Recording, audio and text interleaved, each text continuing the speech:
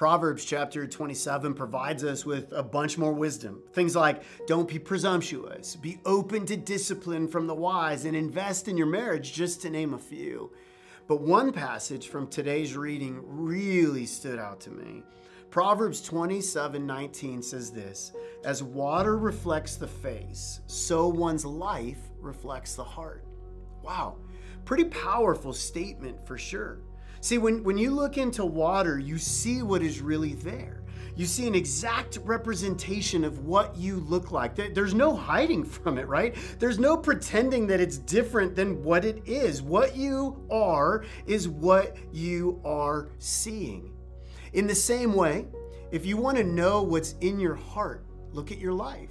If you want to know what your priorities really are, look at your checkbook. If you want to know what really matters to you, look at your daily calendar.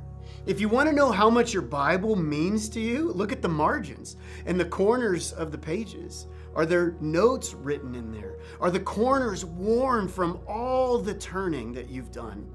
See, I think we often believe things about ourselves that just simply aren't true.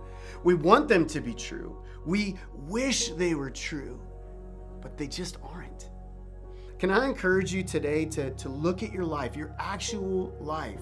Take an inventory of your time, your talents, and your treasures, and see if how you use these things line up with what you believe to be true about your heart. The reality is this: we can't deny our reflection. It merely shows us what we really look like. And in the same way, an examination of our life will not lie either.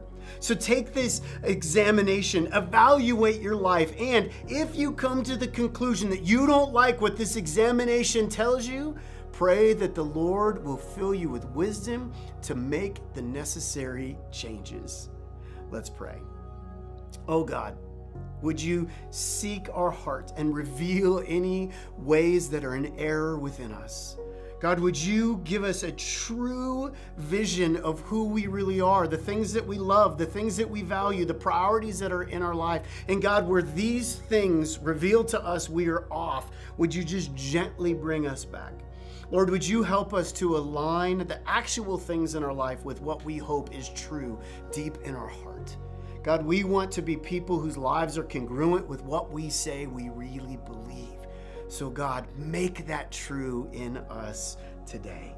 God, we love you and we want to be all about you. We want to live for you, and we want to be a people whose hearts are fully devoted to you and whose lives echo that, mirror that, and display that moment by moment.